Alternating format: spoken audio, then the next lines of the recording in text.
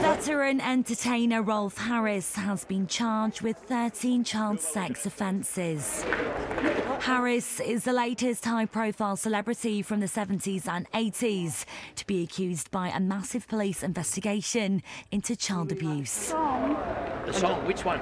The 83-year-old has been charged with 9 counts of indecent assault related to 2 girls aged 14 and 15 in the 80s and 4 offences of making indecent images of a child last year.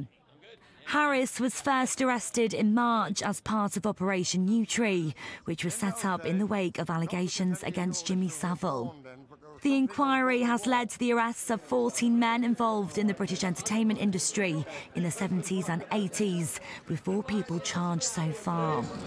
Charges have also been laid against former BBC Radio 1 DJ Dave Lee Travis, celebrity publicist Max Clifford, and former BBC chauffeur David Smith. Those arrested and released on bail pending further investigations include singer Gary Glitter and comedian Freddie Starr. Rolf Harris has been a fixture on our TV screens for more than 40 years, having arrived in the UK from his native Australia in 1952. Mr. Harris's lawyers have not yet publicly responded to the charges. He'll appear in court in London on the 23rd of September.